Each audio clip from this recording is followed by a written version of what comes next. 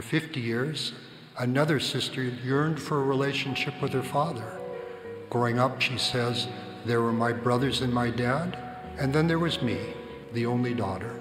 All I ever wanted was to be good enough for my dad. Then my mom passed away. She was my only liaison between my dad and me.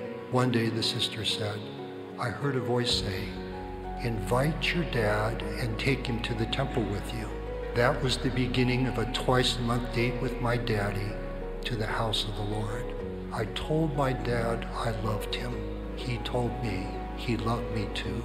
Spending time in the house of the Lord has healed us. My mother could not help us on earth. It took her being on the other side of the veil to help mend what was broken. The temple completed our journey to wholeness as an eternal family.